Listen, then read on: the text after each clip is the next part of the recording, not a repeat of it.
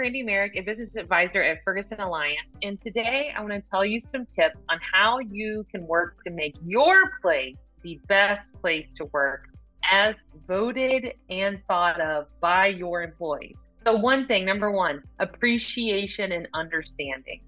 Showing your team that you appreciate them, showing that you see the impact that they're making on the business, that you know what they're doing, you understand how it's making a difference, and that you appreciate what they are doing for you, for your business, for your company, for the other people that work in your organization.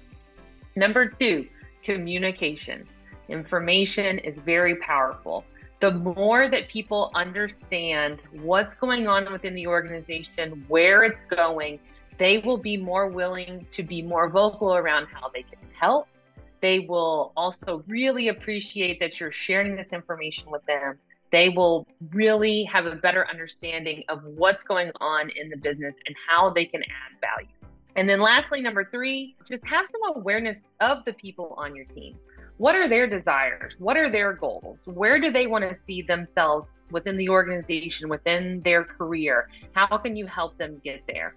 All of these things will really take you to the next level as being an employer and as being an organization that people look up to and that people want to work for. You can get some tips and tricks on our website, ferguson-alliance.com. And as always, we would love to chat with you about your thoughts, ideas, and how we might be able to help. Thank you.